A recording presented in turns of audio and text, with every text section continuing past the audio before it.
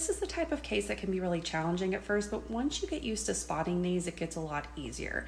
This is an aspirate from a middle-aged dog who had about a quarter-size red hairless raised mass on its skin. And they aspirated it, and this is what we're looking at. We're looking at a bit lower objective here because it gives us a good feel of whether this is a mesenchymal, epithelial, or round cell population. And of course, that's where we want to start when we're trying to classify cells. And as you can see from this objective, these are round cells.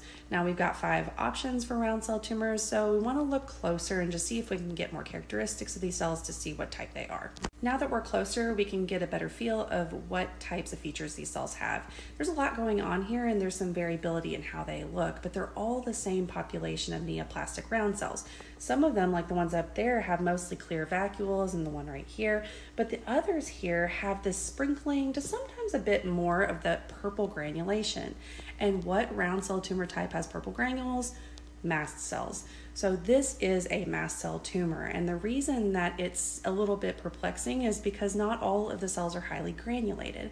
This can happen. Sometimes this is a consequence of Diff-Quick staining, which Diff-Quick is a great stain, but sometimes, occasionally, Diff-Quick will not stain cells very well, but sometimes, and I feel like more often, it's because the cells themselves are inherently not well granulated, and that can be a little bit of a concern that it's a higher grade tumor.